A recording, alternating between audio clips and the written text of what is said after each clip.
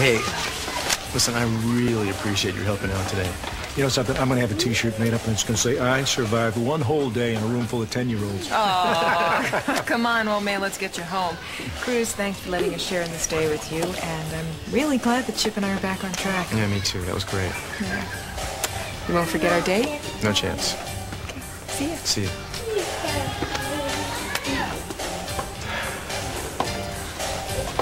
Well, you did great, kid.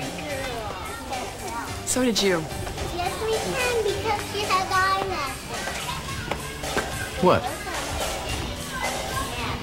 What? Taking a good long look at one of the most caring and generous men I've ever had the pleasure of knowing.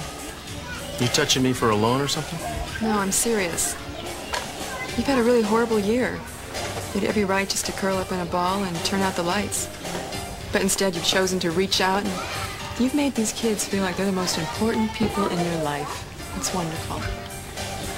Well, they are important, and they've helped me. They've helped me a lot. And so have you.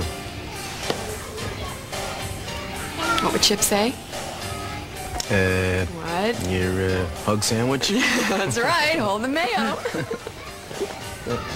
Thank you.